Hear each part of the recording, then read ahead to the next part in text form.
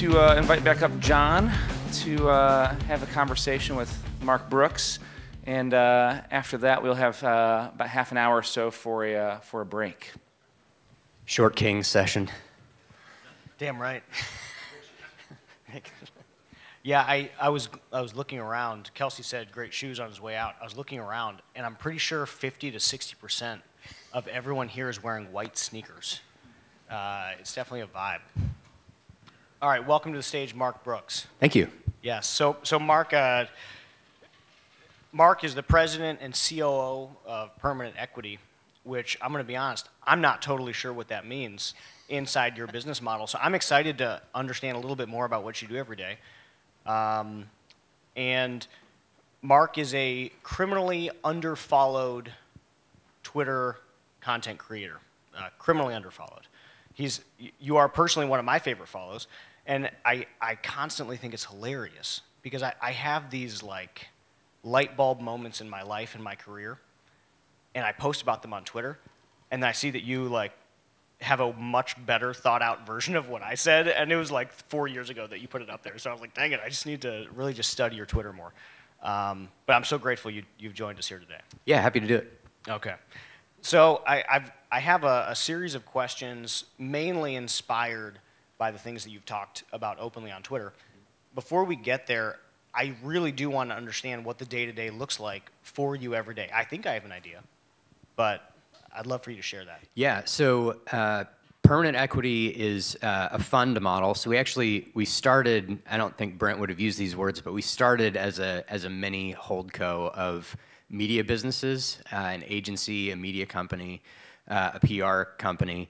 And then through some interactions on Twitter, Brent got convinced to take other people's money and start a fund. So we're now managing businesses inside of two funds, Fund 1, which is $50 million, and Fund 2, which is about $300 million. And we're about halfway invested on Fund 2. So the Permanent Equity team is really split into two. So there's the deal side and there's the operations side. So the deal side, Emily, who was here last year, I think, is kind of on the vanguard of that, going out and looking for opportunities. Tim, our other co-president and chief investment officer, kind of runs that team. And then on the operations side, our job is really to be helpers for our portfolio companies in whatever way that requires. So we have folks who work in an operating partner role. So that's a role that is meant to be really a true partner to the CEOs and the leadership teams of our businesses. So we don't do quarterly board meetings. We don't do board decks. We like to do weekly conversations for 30 to 60 minutes with each of our leaders. So the operating partner really takes that role, and so they're kind of the partner to the CEO. Everything from, what are we thinking about 3 to 5 years from now, down to I need somebody to yell at because my warehouse manager didn't show up for a third day in a row, and everything in between. So that's the operating partner role. And then what we're working on doing is building out other functions internally that we think we can be helpful with. So Kelly Morgan is part of our team. Her full-time job is talent. So she is for roles where the business doesn't necessarily have the internal capability or wherewithal to do a national level search for a leadership position or a high-level sales position, that sort of thing. Kelly is the one who plugs into that process and works for them.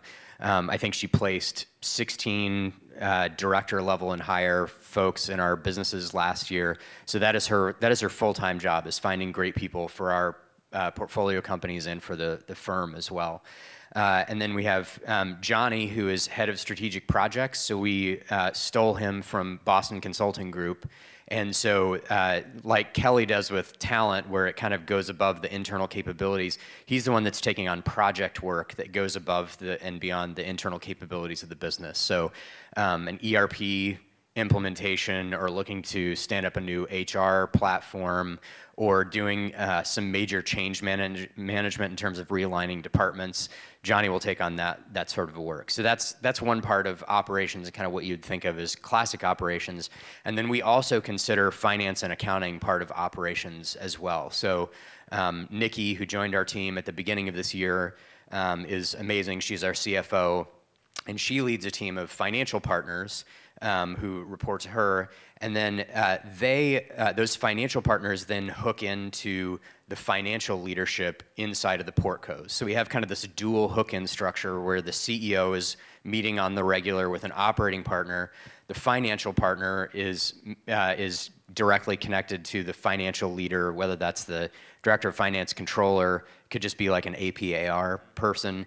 And they're the ones that are doing a lot of the internal analysis, passing it back to the operating partner, collaborating with them on where we have opportunities or potentially threats, and then relaying that information back to the portfolio company as well. So they kind of operate as an external financial expert for that company as well. So I'm very blessed because my job is to get to work with all those amazing people doing all that stuff. So, and the way that we think about our job, we actually stole from one of our construction businesses. They have three kind of mantras, but the last one is be a helper. And it's so simple. And for those of you that know construction, like having a sub that's willing to actually help other subs, you know, hand off jobs or that sort of thing, like it's very rare. So they have really differentiated themselves in their space by being a helper, and that's what we strive to do on the operations team too. Like you'll notice from looking at our portfolio, there's really no consistency in the types of things that we invest in. We want to invest in businesses that know how to make money because we believe they're going to continue to make money. And we never aspire to be the industry brains behind whatever it is they're doing. I'm not going to know commercial waterproofing better than Dan. I'm not going to know pool building better than James. I'm not going to know executive matchmaking better than Courtney. But what we can do is add value in the areas of, you know, banking, legal, finance, HR, compensation structures, that sort of thing. So we are trying to, as they are out in front of the company, really leading it from an industry perspective, we are coming alongside and trying to be good helpers to them. I feel like that was a great explanation. Thank you. Yeah. Hope it wasn't too long. No, I thought it was great. And I think a lot of people, I heard this specific question yesterday, it was like 4 or 5 times. And it was, everyone coming here has an idea of what shared services should look like. This is not what we're going to spend our time together on stage. I have so much things I want to ask you specifically about. But the shared services thing is just interesting, and everyone is constantly experimenting with like centralized, decentralized, centralized, decentralized. That's usually exactly what, you know. Ours was centralized, then decentralized, and we're like, wow, that's really hard. We should go back to centralized, and that's even harder, so then we should go decentralized.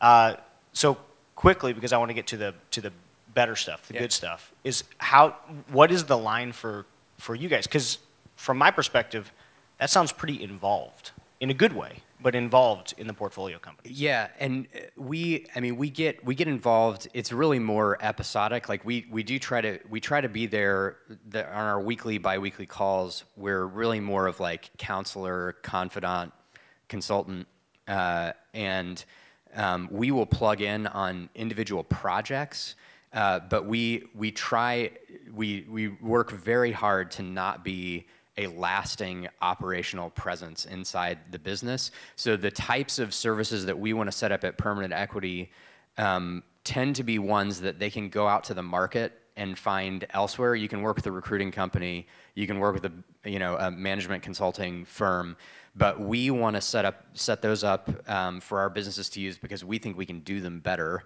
because we know them deeply and intimately, know what they're looking for, know their culture very well, so we can be a great first pass at those sorts of things.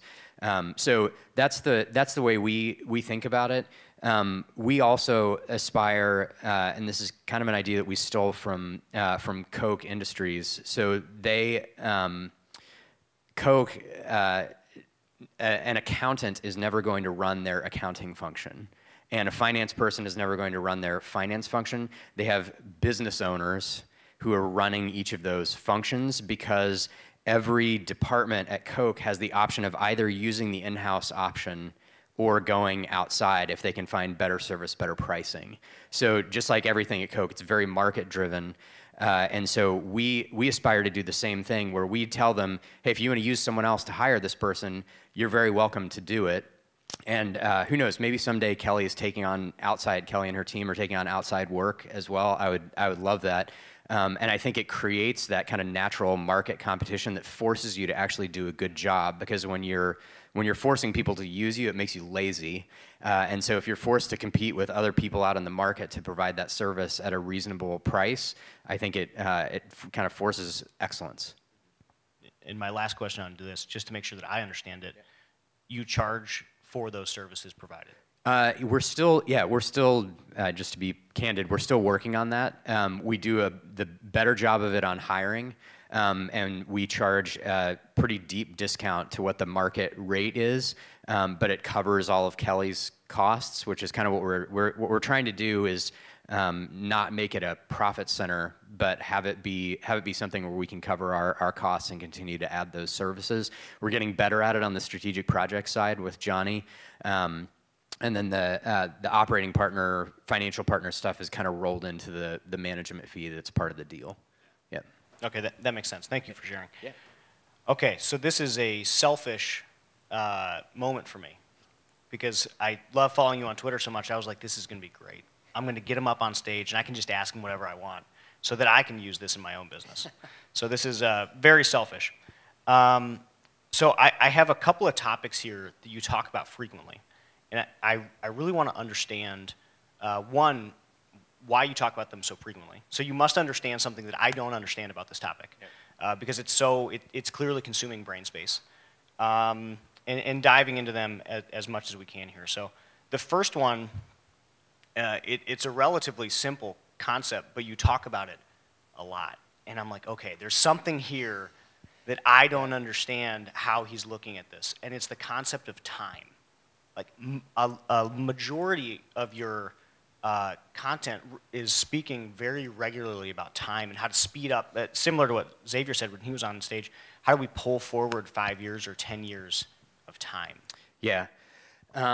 So I think the way I think about it is it's nothing new. Time is the scarcest resource that we have, and I'm very conscious of that. In the business world, I also have 4 kids. I have a sophomore in high school who I get like 2 more summers with, and that's just a kind of a gut punch of a realization. And so I do think a lot about time. I think just because, especially the younger you are, the harder it is to realize what is slipping through your fingers as you're living day-to-day life.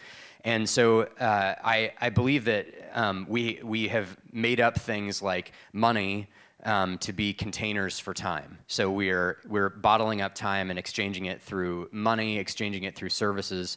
The first, we were on the barter system. I spent my time growing wheat. You spent your time raising sheep. We decided to trade the time that we spent doing those activities. So I think time is extremely important. I think as you start to look at managing multiple businesses, one of the important concepts is actually I got from a cartoon. So XKCD, I don't know if you guys know that one, but super brilliant guy who has a science background and does these really clever cartoons. They're all like stick figure types of things. He wrote this chart, and there's a ton of math behind it, which is helps you decide how much time you can spend automating something in order to save you time over time. So it's a 2x2 kind of a thing, and I share that with everybody on my team. I tweet it every once in a while because it's a great reminder about sometimes we feel like we're doing something over and over again, and so we go really deep and we spend like a week automating it, and then we realize that thing is like, okay, I only do that like once a month, and it takes me like 15 minutes. I just wasted an entire week of my time automating something that I don't do that often. And then there are things that we don't think about that we're actually doing over and over again. So I think to wrap up a little bit, the thing that I think help us think about time is to actually step out of our day-to-day on a regular basis and just think about what we're doing. And I know it sounds insane because I know that the stuff that all of you are going through, it seems crazy to like stop doing the stuff that actually needs to be done in the business. But I use a lot of time blocking in my personal agenda, and I will have blocks of time during the week just to step out and think, okay, what is the next big unlock for this business? I'm going to spend 30 minutes thinking about our picture frame business and think about what's the next big growth unlock for them. So I think to be able to conceptualize where you're spending your time, how you can be spending your time better, you kind of have to step outside of time, step outside of your regular day-to-day and challenge yourself to think, to kind of look down at yourself in in kind of a weird way and say, okay, how am I spending my time? Is this the optimal use of my time? And not only that, but is this the optimal use of my natural gifts? So I believe everybody's got their own kind of portfolio of gifts that they're born with, that they are nurtured with through childhood. Is this the right way for me to be spending my time, or is it time for me to hand this off and this off and this off? Most of the time in leadership, the answer is yes. You should be handing things off. And I know a lot of you are at a scale right now where you got to do everything. As you grow, you're going to have the discipline to let go of things because you are not the best person to own each of those things, and it's a really hard discipline to do. But I challenge you to keep kind of auditing the way that you use your time, auditing the way that you use your gifts to make sure that you maximize it. So how do you coach the leaders that you're working with? I'm sure I need this lecture more than anybody else. There's a picture of me painting our warehouse floors a couple weeks ago in my painting Lulus. No, John. Yeah. Bad John. I know. Yeah, I know. So, Right. So how are you working with these leaders aside from challenging them exactly like you just said? Is there another further step that you're taking to help people assess their time management? Yeah, it's challenging, and it's especially challenging when you have someone who's a bit of a business polyglot. Like they can do lots and lots of things. Thinking in particular of the chief operating officer of one of our businesses, brilliant guy, super smart, knows everything from manufacturing, all the way through like the nitty-gritty details of the Amazon platform, but he has way too much. He's a blocker for the growth of the business, and he's probably going to be better. Well, I can guarantee he's going to be better than the person that he hands it off to, at least at the beginning. So delegation is being willing to take a slower, messier, lower quality option at the beginning, and then to step back and continue giving high-level feedback to that person until they get better and better and better. And if you've got the right person, because they have more bandwidth to focus on that one thing than you do, they will eventually surpass you. And this is how we grow businesses, is by delegation and delegation and delegation. And delegation feels like letting go. It feels like loss. It feels like accepting a worse solution. It's very rare when you've got someone who you know is going to do better than you immediately. Usually they aren't. And but the whole idea is making it someone's sole focus gives you the runway to make it excellent. Whereas if you're holding everything so tight, like I don't know, painting the floor of your warehouse, it frees you up to do the bigger picture thinking about the business. I mean, ultimately, I would imagine most of you are here, even though you wouldn't call yourself this, you've got some visionary bug in you. You've got a big idea that you want to pursue.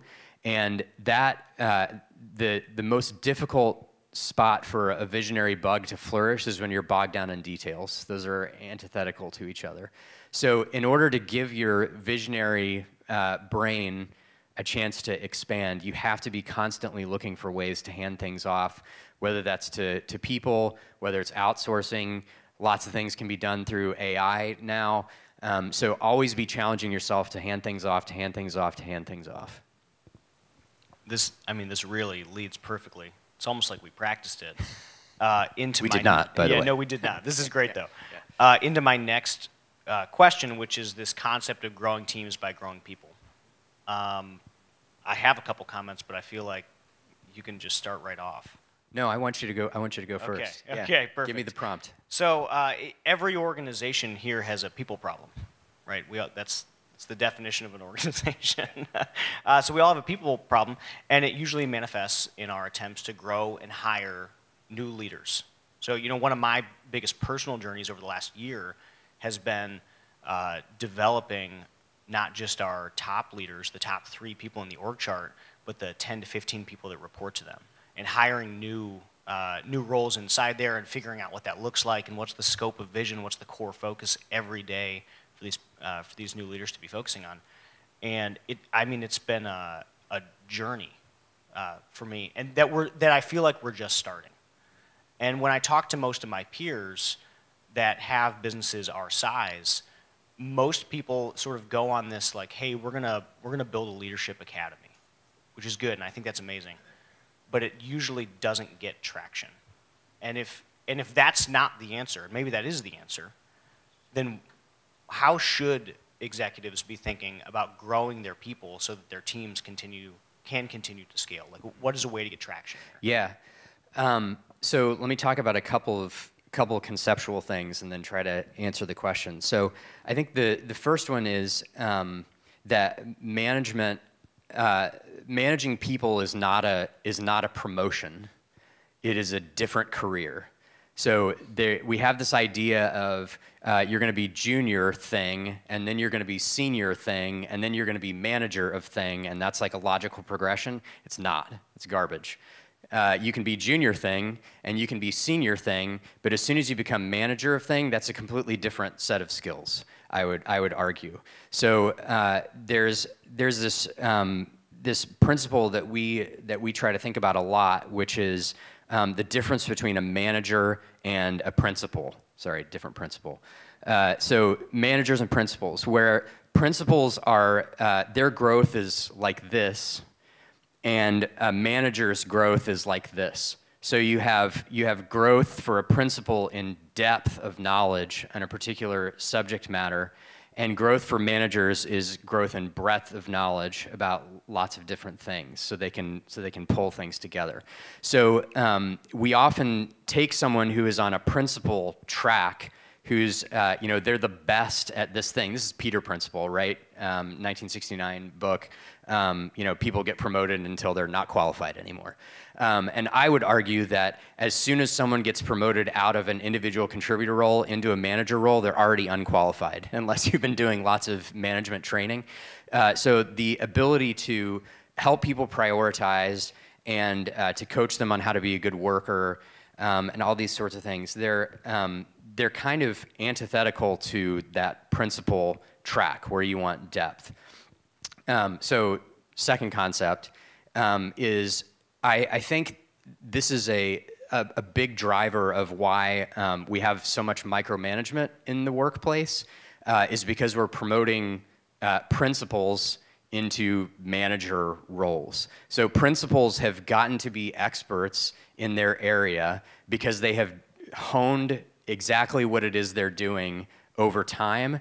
And so when you ask them to manage lots of people doing that same role, all they're thinking about is the depth that they have created doing it this one particular way over many, many years. And making that mental shift to being able to manage people towards an outcome and not a particular process is a very difficult mental gymnastics to do. And if you think about it, like we are measured on individual performance from the day that we are born all the way through high school, all the way through college. If you go to college, in your first several jobs, you're measured on your individual performance. And then all of a sudden you become a manager and you're not measured on your individual performance at all. You're measured on the individual performance of all the people on your team, like the team performance. So there's this like radical shift of economics that has to happen in your brain as a manager of people that is completely antithetical to everything that's been drilled into you as an individual contributor for your entire life. And don't get me started on like group projects in high school and college. Those are BS. I think we all know that. It's usually driven by one person, and it was probably most of you in this room. I think those those two things, so like the principal manager conundrum and being measured on individual contribution versus group contribution, those two concepts make it very difficult to have this shift. In terms of how to do it, I think we consider that level of coaching a big part of our job as we're working with the CEOs. So I have a lot of people who are the CEO because they were the best person in the plant or in the field or something. They like came up out of doing the actual work, and so a lot of that coaching happens in those regular conversations. We don't have a leadership academy now, but what we do is we get our CEOs together, even though they're from radically different, industries. And we have a few talks on topics like doing performance assessments or personality assessments. Somebody will talk about a particular case study that they've had in their business, that sort of thing. And really, what we find some great growth in our leaders when they just spend time with each other. So I would echo what Sieva said. Like this is a great place to get to know other people. It's a great way to hone your skills, but. I'm not going to be able to answer your question super well on how to do it because we're still figuring that out as well. I haven't found like an external management training thing at scale that I would heartily endorse. So really for us, it's just it's still one-on-one work with the CEOs and then encouraging them to push it down to their teams. In those. What's the cadence of those meetings where you bring all of your leaders together? So those, we had our first in-person version back in April. So we brought everybody to Columbia, Missouri, and did that. And we are now doing quarterly lunch and learns since then. So we're all getting on Teams or Zoom, and someone is coming with an idea that they want to talk about for the first 30 minutes. We do some Q&A for 15 minutes, and then 15 minutes is just kind of open forum at the end. And it's interesting to hear what kind of conversations come out of that. Like it's everything from the price of aluminum to like tricky people issues and how people are dealing with people not showing up for interviews and that sort of thing. So we find creating a cohort, and if you're still small and you have one business, two businesses, encouraging them to go find a cohort outside to link up with, I think can be great growth opportunity also. I was reading Scale Up a few weeks ago, and one of the things they talk about there, which was kind of interesting, was this like a lunch and learn basically, but almost every day, where you sit down and it's this the communion, the breaking bread with your co-leaders that helped everyone to flourish. And we've been accidentally doing that for a while, but there was no additional education on top of that. Yeah, I mean, I think teacher is like one of the hardest jobs out there, so I don't know that I could do daily. Quarterly is a pretty good cadence for me, but yeah, I mean, I like a lot of these things. I think said this a few months back in a conversation with Michael Girdley. It's like the older you get, the more experience you get, the more and more your answer is going to be it depends. Like you just learn that there's nothing formulaic. So for each of your businesses, the answer is probably going to be different, I would guess. The next thing I want to dive into, and this is following a great path here, which is the distribution of decision making. So we figure out how to coach people on their time and their time management. We figure out how to help them grow, and we're helping them grow into better decision making so that we can delegate and continue to scale. So can you walk me through how you're thinking about the delegation of meaningful decision making? Yeah, so we use a framework called DACI or RACI, D-A-C-I or R-A-C-I. I'm sure a lot of you are familiar with it. But the roles, it basically gives you role definition through different types of decisions. So the D stands for driver, the A stands for approver, the C stands for contributor, and the I stands for informed. And so for each type of decision, you're assigning those roles. So let me talk about each of them really quickly. So it starts with D, but the A is actually, the approver is actually the person who is the final decision maker in the process. So who is making the call? So as an example for us, when we're first getting started with a new business, we have a very clear DAISY conversation on major capital outlays. And so that can differ based on the size of the business, the level of OpEx, that sort of thing. So anything under, for example, anything under $50,000, like we don't want to be consulted. Or a major capital expenditure is a capital heavy business, like don't contact us of anything, a capital expenditure under $200,000. Like that's for you to decide. And then over $200,000, that's a different DAISY framework. So the approver is the person who is making the final call. The driver, which can be kind of a confusing role, but the driver is the person whose job it is to move the decision-making process along. So they are not making the call. They're not necessarily even contributing to the conversation. They're essentially the project manager for moving the decision through its steps. Contributors are people who have the right to be consulted on a major decision, but they don't actually make the call. And then your informed people are the ones who you let them know the details, but they are not contributing to the decision, and they're certainly not making the decision. So for each type of major decision in the business, we lay out this DAISY framework, and actual names go in each of those boxes. There can only be one name in the A. There can only be one name in the D, because otherwise things get super confusing. So only one driver, only one approver. There can be multiple contributors, and there are usually many multiple informed people who need to know about the decision. So so really it's on a subject matter basis. So we do it for hiring, and a lot of times we'll do it hiring above this salary level versus below this salary level, capital expenditures above and below, those sorts of major decisions in the life of a business. And then for the ones that do come from us, where we're the approver, we really try to make that as open and collaborative as possible.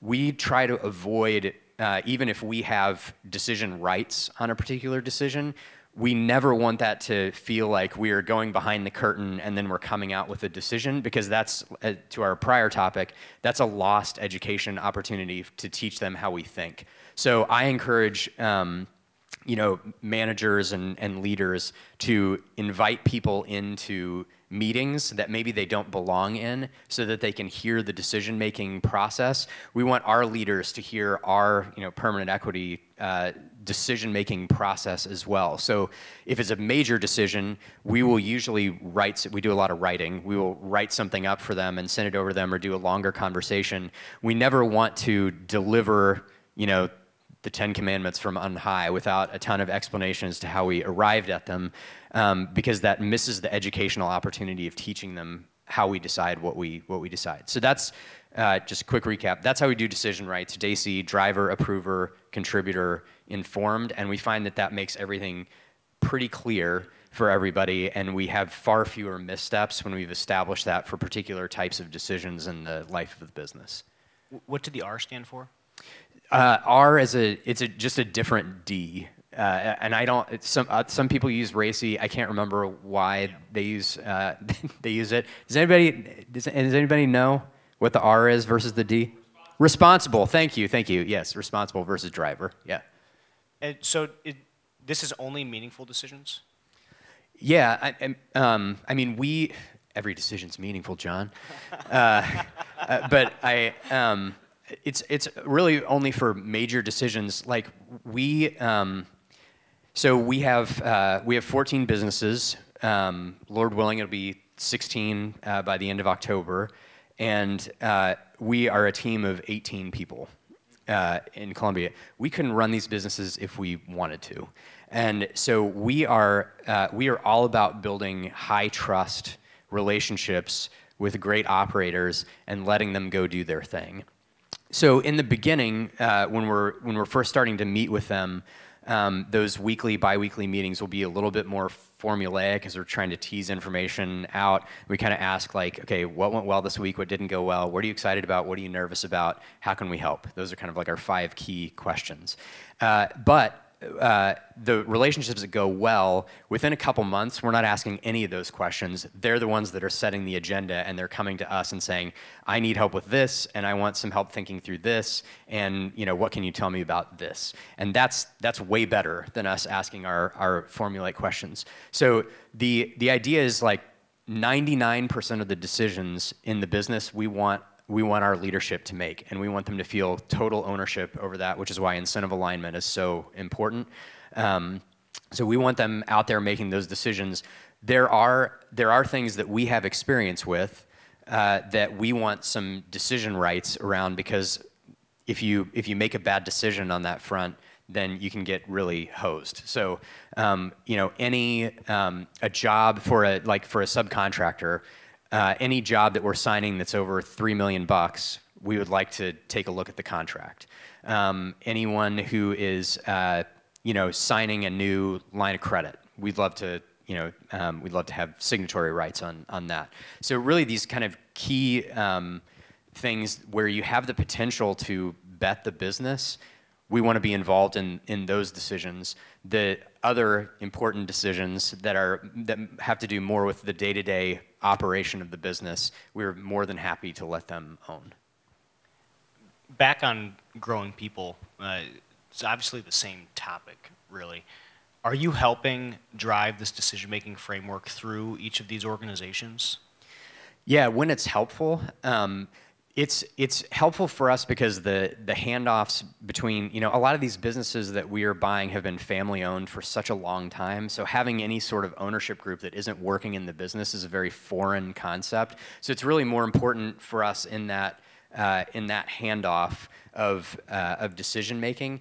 For businesses that are large enough, yeah, we've helped them think through DACY, businesses that have multiple departments, that sort of thing. It can be helpful.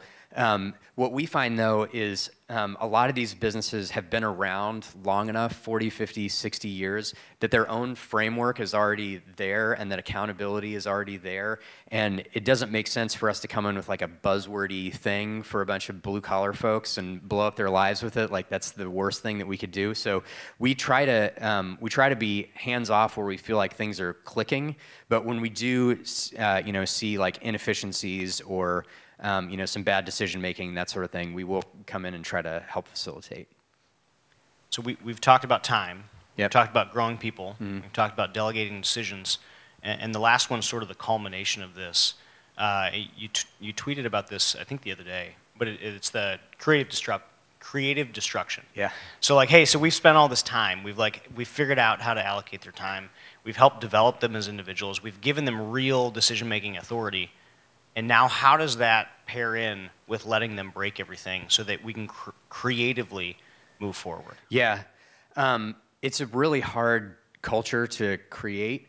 I think it said something last night that was like the new businesses arise through disruption.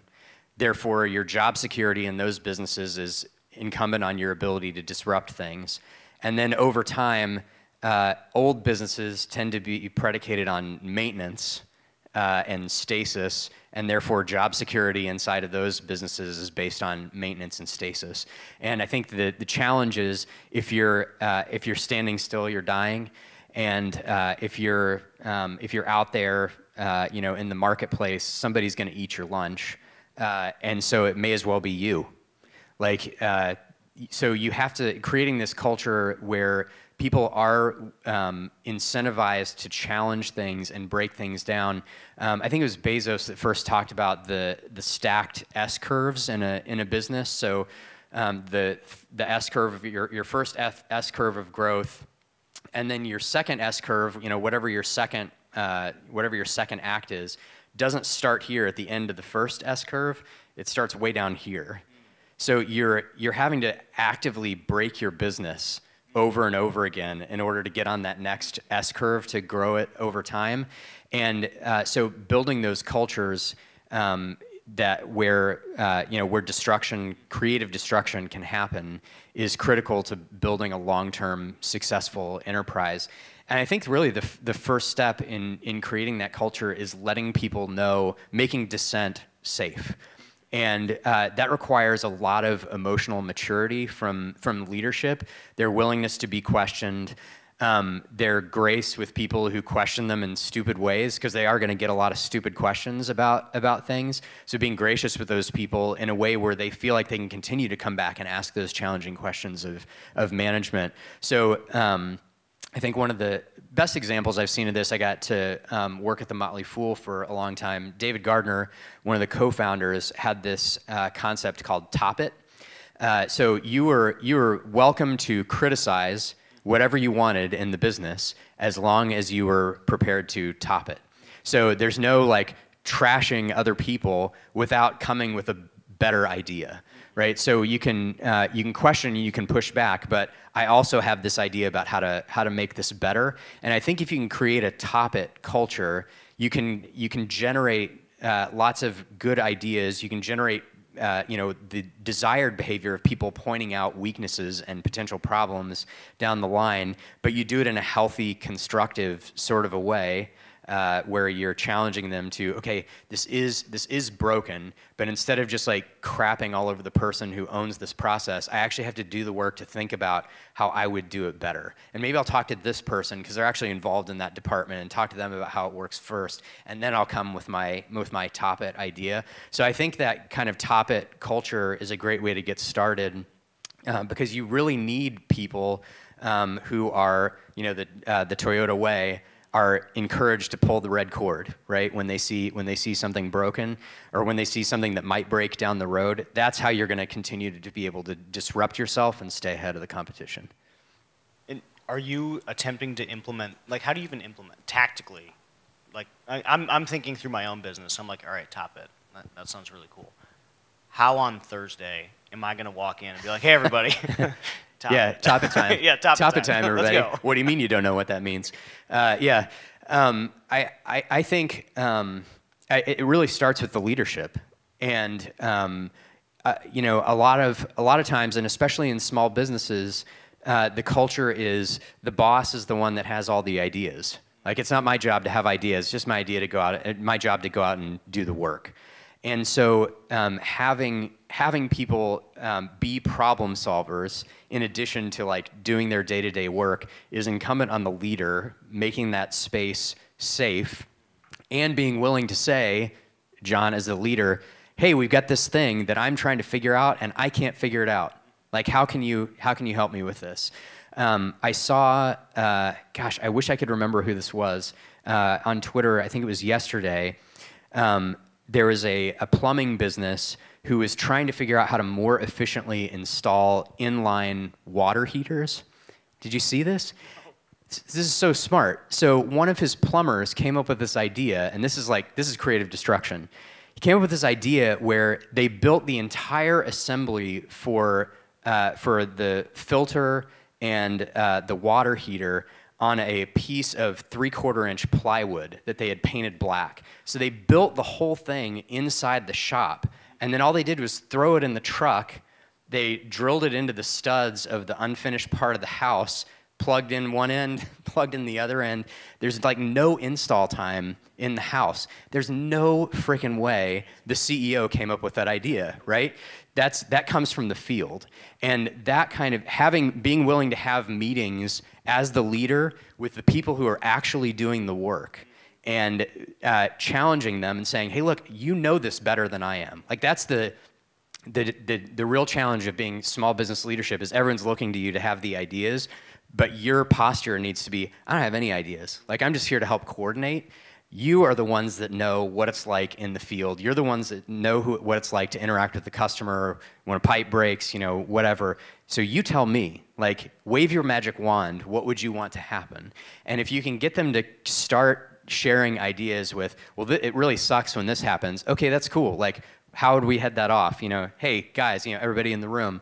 And so it starts with small steps like that, and really it starts with the leadership's willingness to be humble and say, I don't know how to solve this problem, but I know that you guys do, so let's work it out together. Yeah, that was amazing. Also, I'm going to be apparently going home and figuring out, how to install water heaters faster. There you go, yeah. This was incredible. our next step here is just going to be opening it up for questions for Mark. Yeah, great question. So the question was, what have we learned about the interactions between operating partners and CEOs and the balance between coaching and accountability? So I think that there are two main foundations that we focus on. One is incentive alignment. Like that's just base case, gotta be there. And it sounds simple. I'm gonna pick at it just a little bit. When I say incentive alignment, I mean like drinking from the same soda straw, like absolute 100% incentive alignment. This is something we've had to learn painfully over time. So permanent equity, we don't charge our investors a management fee. We share the profits.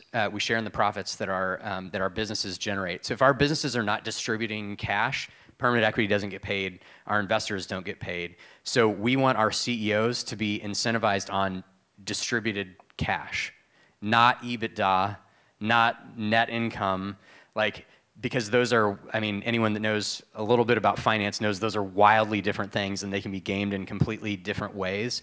And we've had relationships in the past where because of a historical employment arrangement or something like that, they were incentivized on EBITDA, we were incentivized. So anytime you start talking about financing or anything like that, your incentives get all out of whack and it gets to be really super messy. So I would say to the degree possible, make sure that your leadership is getting paid when you get paid through the, and denominated in the exact same way. And that will save you a ton of heartache and a ton of complicated conversations. And the second is trust. Incentives are really easy to set up front, and trust is not. It just takes a really long time, which is why I'm super grateful Permanent Equity's got 30 years to do this thing, because trust just takes a long time. And I think one of the things that we find helpful is making sure that the CEOs feel supported in all their decision making and in all their efforts. And I think we make the assumption that like when you have some modicum of business success, you don't need to be encouraged anymore. And I think a kind word to people still carries a ton of weight, even for a very experienced CEO. And so making sure that we are giving them positive reinforcing feedback when they make good decisions, the purpose of which is, one, it's the right thing to do. Second is they know that you are for them and that you are cheering for them, so that when you do have to have those hard coaching conversations, they know that it's from a position of you being for them and not you being in some adversarial relationship.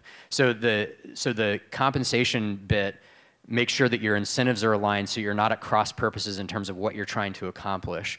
And the trust bit lets them know that when you're coming with that hard conversation, they know that it's from a position of wanting them to be better and to succeed, and not from a position of conflict. Yeah, so we have, I should have mentioned, thank you, it's a good question. So we have those weekly or bi-weekly meetings with the CEO, and then we have, when the books are closed, we have a monthly finance meeting that includes all four of those people, the operating partner, the finance partner, and then at the business, the CEO and the financial leader. So that's our monthly kind of recalibration on what everybody's seeing. And I would say it's not an overstatement to say that at Permanent Equity, we are ferociously back-channeling on information, and we trust that they're doing the same thing inside the business. So it's up to the two parties to make sure that they're in coordination, and then that monthly meeting is to make sure that, yes, okay, we are all talking about the same thing, and when you have P&L variances, those aren't unexpected because at least the financial partner knew about it, if not the operating partner. So that's kind of how we square that box.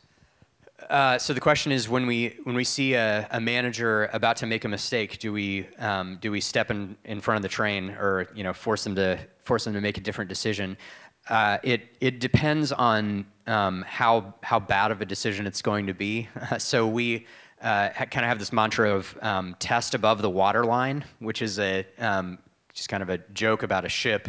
It's fine to drill holes in a ship as long as those holes are above the water, not below.